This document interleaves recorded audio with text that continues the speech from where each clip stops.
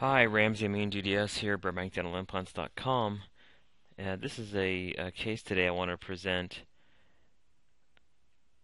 that has got to do with replacement of all teeth. This very pleasant woman had her lower front teeth extracted recently. She was already missing all of her uppers and all of her lower back teeth, and subsequently lost the lower front teeth, which really changes the game. Once you're missing all of the bottom teeth, it becomes very difficult to hold dentures in. You can see with the dentures out, her face does collapse in. She has a considerable amount of bone loss. This is the lower denture, which is a common appearance after it's been repaired by a dentist to add these lower front teeth in to kind of make the partial denture into a full denture temporarily.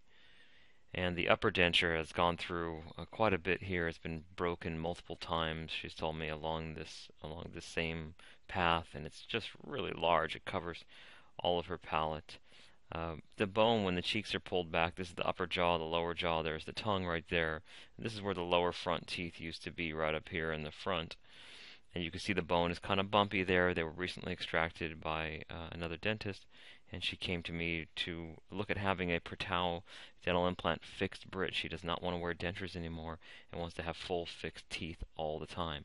This is the upper jaw, this is the front of the mouth, this is the back of the mouth, and you can see the jaw is a kind of a narrow U shape, and the sinus cavities are located in this area right over here and also in this area. They're kind of right behind where our molars used to be, and we'll talk about those shortly when we see the 3D scan. On the lower jaw, we can see the bone is very thin. That bone used to be 3 times the width over there, and also has already started to get quite skinny, because once you lose a tooth or extract a tooth, the bone begins to shrink relatively immediately. This is the tongue over here. This is the front of the mouth. This is where the lower incisors used to be. The denture, as you can see, is quite off-center, and it's really unfortunately has been through quite a lot of repairs, and it's not doing well. The midline center appears to be off to the left. We can see the lower midline is over here, the upper midline is over there.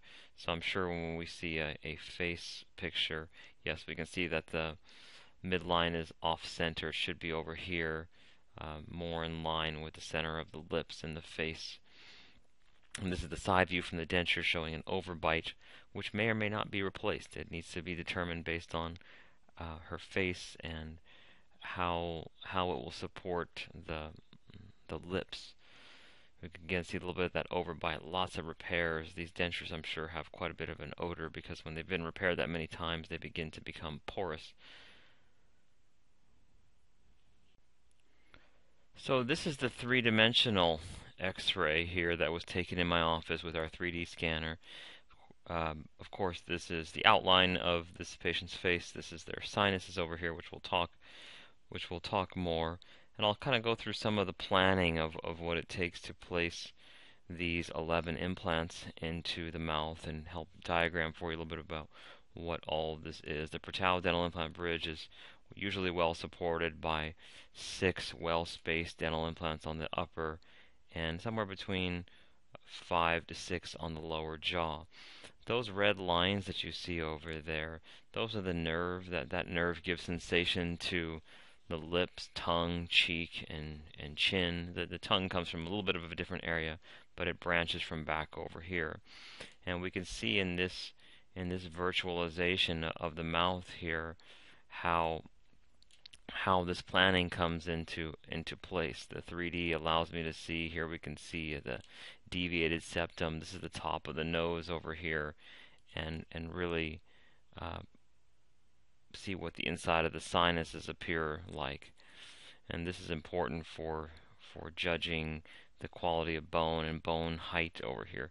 On this patient, I had done what's called a bilateral sinus bone graft on her, and we can see that this were her sinuses before, and this is all the new bone that was added in. There's plenty of information on this blog site about rebuilding bone in the sinuses, but we can see that in the back of the mouth, if this procedure was not done, there would not be enough bone to place implants in the back.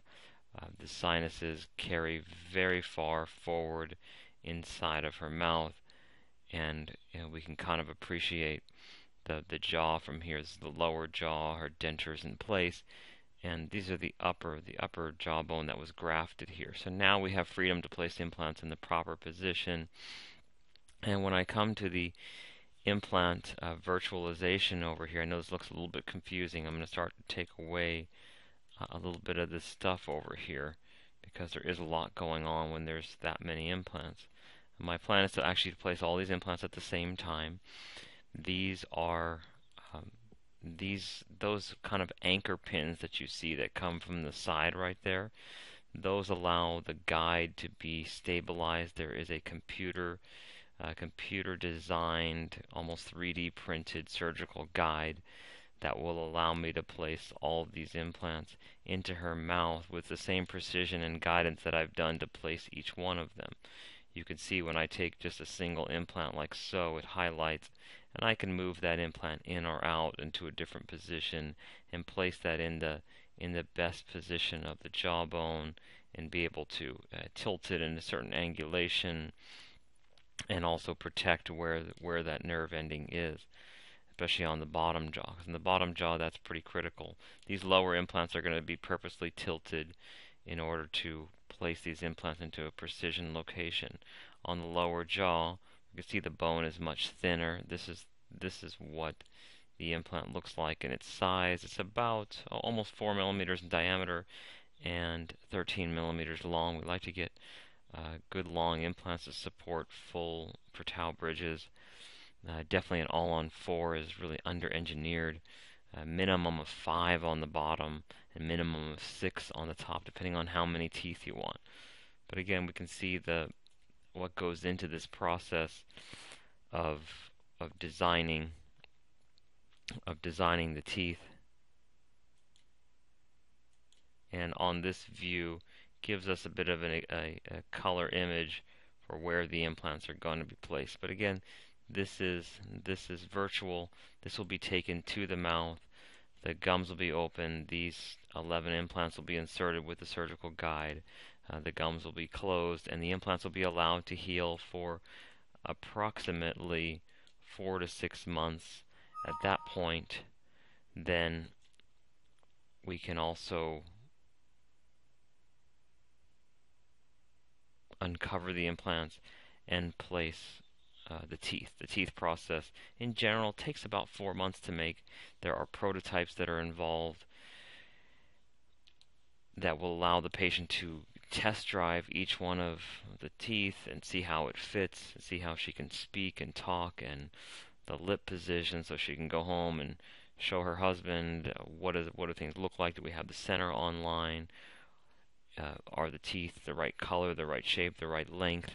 It allows everything to be customized, not just a one size fits all for every patient.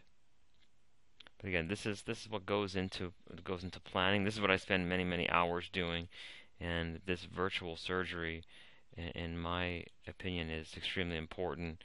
And using three-dimensional planning is in this day and age of 2015 is just an absolute necessity. These softwares are pretty advanced, and they do take some time to learn and train others on their use. But again, this is a basic case for this patient. I will keep you posted over the course of this year as she progresses. So far the sinus bone grafts are done. We have plenty of height in the back for a good 13 millimeter length of implant. And even the back, we have good wide positions. All right, thanks so much for listening, and your comments are welcome below. Thanks so much.